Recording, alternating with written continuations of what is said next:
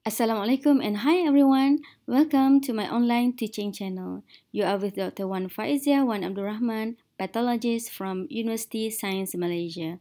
I'll be giving you a short lecture just to emphasize on the important features to differentiate between Crohn disease and ulcerative colitis of inflammatory bowel disease, which mainly focus on gross and microscopic features.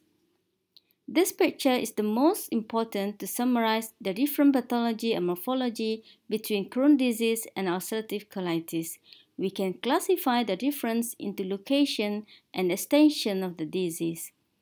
Crohn disease located at any portion of GI tract from esophagus to anus, but the most common is at the ileocecum, while ulcerative colitis occurs limited to the colon areas, preferably at the rectum and started upward. That's why its name is ulcerative colitis. For the extension of the disease, Crohn disease is skip lesion, which is multiple areas involved with segmental distribution with sharp demarcation between normal and abnormal areas, while ulcerative colitis is a continuous disease that's starting at the rectum area. The Crohn disease is transmural disease that tend to develop deep ulceration and fissures and causing a cobblestone appearance of mucosa. While in ulcerative colitis, it is superficial disease with the formation of the pseudopolyps. This bowel segment shows a sharp demarcation between affected and unaffected bowel.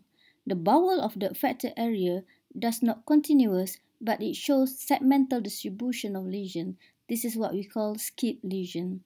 The affected areas show loss of normal mucosa with ulcer surface and areas of narrow lumen that we call it strictures. These gross features will give us clue towards the diagnosis of Crohn disease.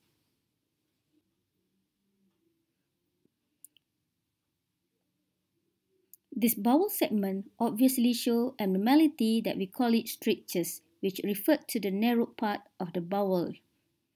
From the left, we can see the narrowing of the lumen begin, areas of perforation, and thickening of the bowel wall. All this happened because of transmural inflammation that leads to fissure formation between the mucosa fold, then causing the perforation and fistula tract formation, which induce the chronic inflammation, causing fibrosis, muscle hypertrophy, wall thickening, subsequently lead to narrowing and strictures in Crohn disease. This is another example of stricture formation from fresh resected bowel specimen. You can easily appreciate the narrow lumen here, but what I want to emphasize the creeping fat that accumulate at the outer part of the stricture area. Why this has happened? This indicating that the extensive transmural had happened that causing the mesenteric fat wrapping around the serosa surface that lead to the formation of the creeping fat. This is what happened in Crohn disease. This colonoscopy image shows an abnormal findings in bowel mucosa. The mucosa is irregular with presence of deep ulcer and fissure in between the raised mucosa. These findings can be seen in the entire segment of the lesion. This is known as cobblestone appearance. This appearance is resulting from the healing deep longitudinal ulcers that alternate with the uninvolved or non-ulcerated mucosa. For those who cannot imagine what is cobblestone, it is a rounded stone which previously been used as a pavement roads. So, whenever you have this appearance, you might think of Crohn disease.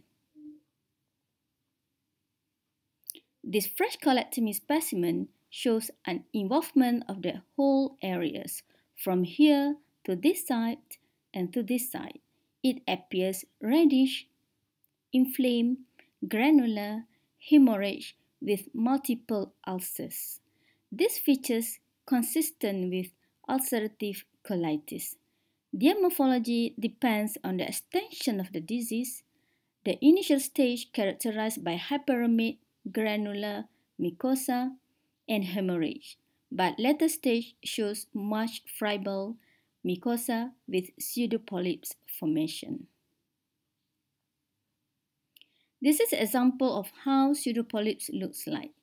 It usually small and multiple, but sometimes can be large. This bowel mucosa is obviously abnormal, showing multiple finger-shaped mucosa that alternating with irregular mucosal ulcers and mucosal bridges that causing the formation of pseudopolyps in ulcerative colitis. Therefore, pseudopolyps are due to the irregular mucosal ulcers that undermining the mucosa alternating with finger-shaped uninvolved mucosa. We move on to the microscopic pathological features. This panoramic view shows one segment of bowel that composed of their mucosa, submucosa, muscular layer, and serosal layer. As what you can see here, there is transmural involvement of inflammation. Looking at the superficial mucosa, there is an area without epithelium, which is indicating of ulceration. Not only at the superficial, but it deep extending downward. The last features appreciated here is the multiple granulomas formation. With this diagnostic hallmark features, we can call this a Crohn disease.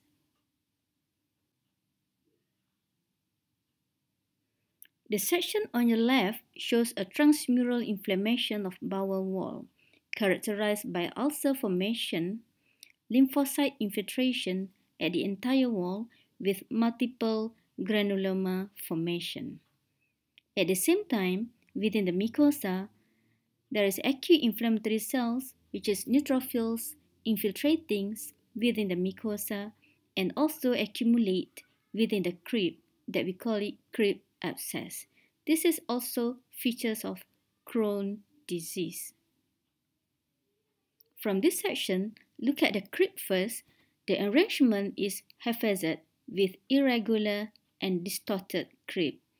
This crypt distortion is a feature of chronic inflammatory bowel disease for both Crohn disease and ulcerative colitis.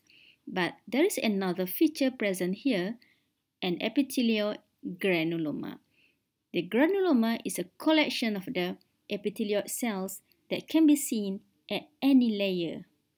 It differs from TB granuloma because it is non-caseating granuloma.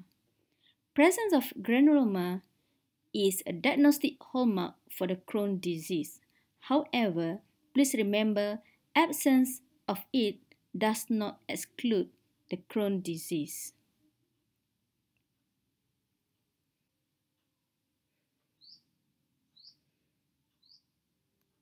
This panoramic view from the section of the bowel segment.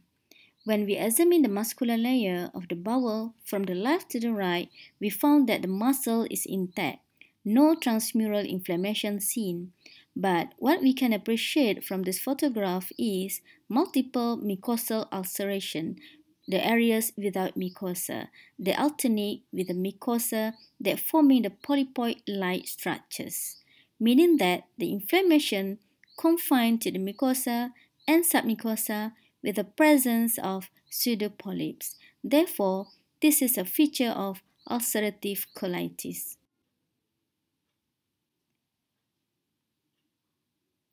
Finally, this photomicrograph shows an inflamed mucosa with multiple crypts.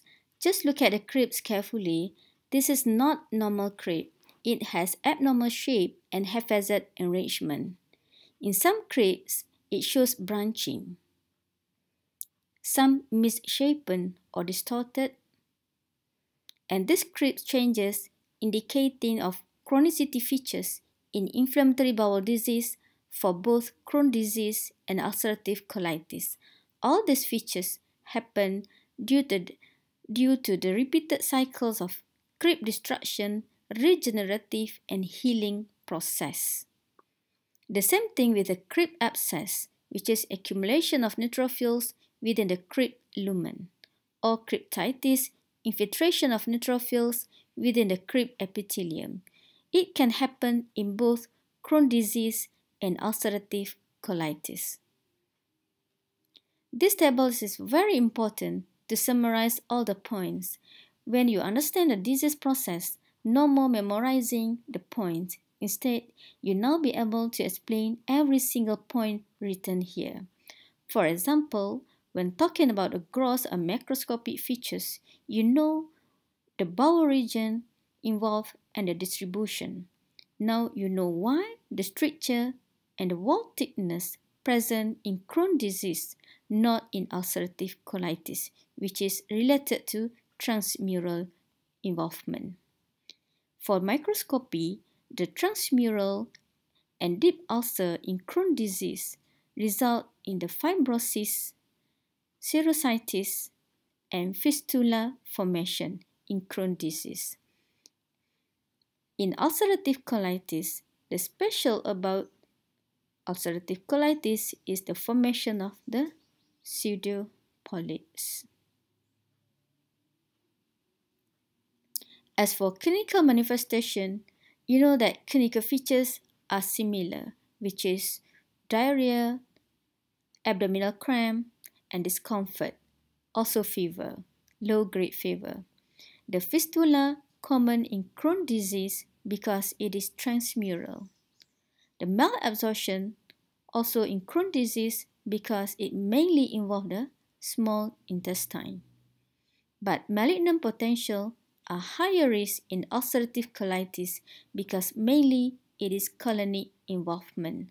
For toxic megacolon, common in ulcerative colitis because the inflammation more severe in ulcerative colitis that associated with inflammatory mediators response which able to cause paralysis of colonic smooth muscles that lead to colonic dilatation with risk of bowel perforation. That's all from me. Remember guys, work hard in silence, let your success be your noise, and don't forget to subscribe to my channel. Thanks for watching. Bye. Assalamualaikum.